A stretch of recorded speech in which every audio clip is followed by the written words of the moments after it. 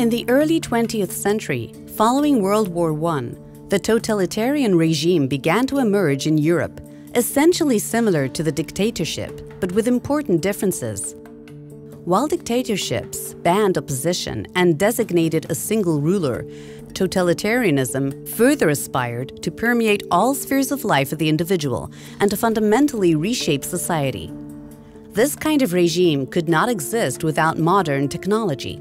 In many cases, it relied on a wide consensus among the population regarding its ideas and policies. Within Europe, three regimes emerged with totalitarian characteristics: Communist USSR, Fascist Italy, and Nazi Germany.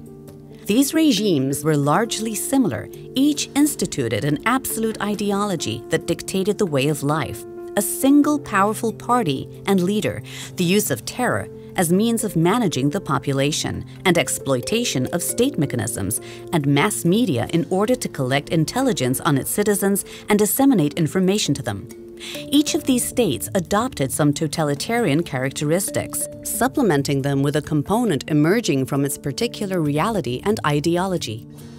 Communist USSR emphasized class consciousness. Fascist Italy emphasized nationalism, while Nazi Germany emphasized racism and anti-Semitism.